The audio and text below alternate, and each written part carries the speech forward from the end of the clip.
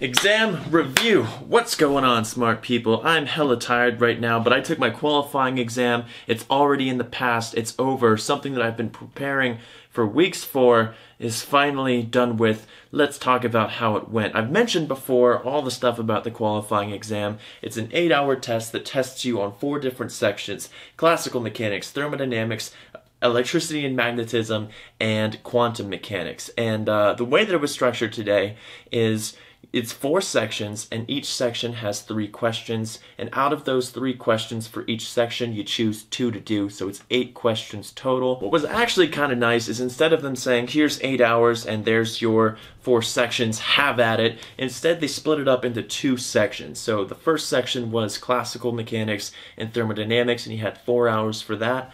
Then there was an hour break, and then 4 hours to do quantum and E&M. So for this, I'm going to give more of a qualitative description on the types of problems, not like actual numbers, because I would get really bored with that, and I can't be bothered, as well as just how I felt about each section. So I started off with thermodynamics, and with the 3 questions, there was one on there was one that was multiple parts that was like Fermi energy and Fermi pressure, and then also a black body problem. So it was like, here's the temperature of a star, here's a planet this far away, assume everything's fine, calculate the surface temperature of that planet from the sun, which was really easy. So that one was kind of a freebie. The next one, if you've had any thermodynamics, you know it's a course on partial derivatives and holding different things constant, and that's what that next problem was. It was calculating all of these partial derivative relations. I said, I'm going to opt out of that one. And the last question, which I did do, was it was like a reverse Carnot engine problem. So it was like a refrigerating problem. So that one was pretty easy. Overall, I felt really good about the thermodynamics section. The next section was, well, it was the same group, but I did the classical mechanics exam. And for the classical mechanics, again, 3 questions, choose 2 to do. The first one was, it was actually kind of tricky. Not necessarily tricky, but I read it wrong. I read it wrong and I solved a harder problem and had to fix my mistake later on. So you had 2 carts that were compressing a spring on some elevation, and they both had equal mass, and then at some time t equals 0, oh, by the way, they're also moving with some initial velocity, and at some time t equals 0, you let go and the spring pushes the carts, and it's a one-time thing. The springs aren't connected, so the potential energy is like a constant. I read it as the spring being rigidly connected to the 2 carts, and the question said to find the distance between the carts as a function of time. So in my solution, I had this oscillatory solution for the distance between them, because when I wrote down the Lagrangian, I had the potential energy stored in the spring dependent on the position of the 2 things, instead of just being a constant, and then I had to go back and fix my mistake. The next problem after that, so that one was actually pretty straightforward. I just took the long way around and gave myself harder differential equations to solve.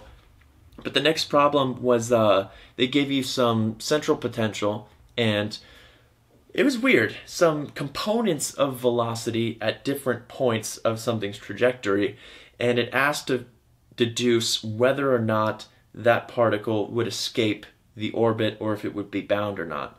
As I mentioned before, orbits are kind of my weak point, so that was the one I opted out of for the classical mechanics section. And the third problem was, it was actually pretty straightforward, but I wasn't quite sure where the first step was supposed to be, because it was a gravitational force problem, but they wanted you to derive the g m1 m2 over r squared, and I was like, well, I could say that it's the gradient of some potential, but is the potential thing already assuming the nature of the force? I didn't want to be, I didn't want to have any circular reasoning or anything like that. So instead what I did is I took Poisson's equation. I took the Laplacian of the potential and set it proportional to the mass density, and then I guessed this, I expanded that out in spherical coordinates and had this power series guess, and then worked my way to the solution, which worked out pretty well. If you haven't noticed by now, I typically take the long way around. There's probably a simpler way of doing that. Actually, no, that was classical mechanics. Cool, already done. So classical mechanics and thermodynamics, I feel really good about. I think I had a pretty solid grasp. There might be an error just because I found out that I read the potential energy thing wrong initially pretty late in the game, so I tried to, tidy it up as best I could. but I left the solution for the rigid connected thing. So like maybe they'll feel, I mean, that's a harder problem because it's actually oscillating. Anyways, I felt good about those sections. Then there was the hour break, and then we got into quantum mechanics and electrodynamics. I started with, what did I start with? I started with quantum mechanics. The quantum mechanics, the first question, they gave you some Hamiltonian and some function, and they said the Hamiltonian was in terms of the square of the z component of angular momentum. Sorry if you haven't had any of these courses yet and I'm just speaking gibberish right now, but you know, it's an exam review of a qualifying exam. I'm going to have to be a little bit specific. But the Hamiltonian was in terms of the square of the z component of the angular momentum operator, and we were told to show that this function they gave us was an eigenstate to both the Hamiltonian and the z component. That was super easy. Then they gave you this function at t equals 0, and said they used the time evolution operator to find the wave function at a later point in time. So if you're familiar with the time evolution operator, that was pretty straightforward too. So that's one of the ones that I did. Oh, the second one was just solving the Schrodinger equation for a delta function potential and proving and deriving the like continuity conditions for the derivatives of the wave function and the regular wave function at that interesting point. And then the final question, which I opted out of, was a variational methods one. So it was like proving Ritz variational principle and a whole bunch of things where I would have had to plug in a bunch of numbers, which I couldn't be bothered to do. So I decided not to do that one. Plus it had like 6 parts to it. And finally, we are left off with E&M. It was the last topic of the qualifying exam. And I gotta say, this was definitely the most challenging part, almost objectively. After speaking to the other grad students, we were like, damn, that part was kind of hard, I gotta admit. So the first problem, you were given some molecule and some atoms with certain polarizabilities, and we were asked to construct the polarizability tensor. And right off the bat, I'm like, I don't know what the polarizability tensor is. I'm a huge tensor boy, don't get me wrong. So I was thinking, well, I know of the polarization vector that's in terms of the electric susceptibility tensor and the electric field. Maybe what they want me to do is to construct some polarization vector for the atoms and then take the tensor product, and maybe that's what they're talking about. No, turns out what I call the electric susceptibility tensor, they were calling the polarizability tensor. So that was one of the ones that I attempted to solve, and I used a lot of logic and reasoning to try to argue the nature of the tensor and whether it was symmetric or not. So I think I explained, based off of what they gave me, I explained what I could deduce from that system. And I had things in terms of the electric susceptibility tensor. I just didn't think that that was the end of the road. So there's no way I got full credit for that. That was kind of a bummer.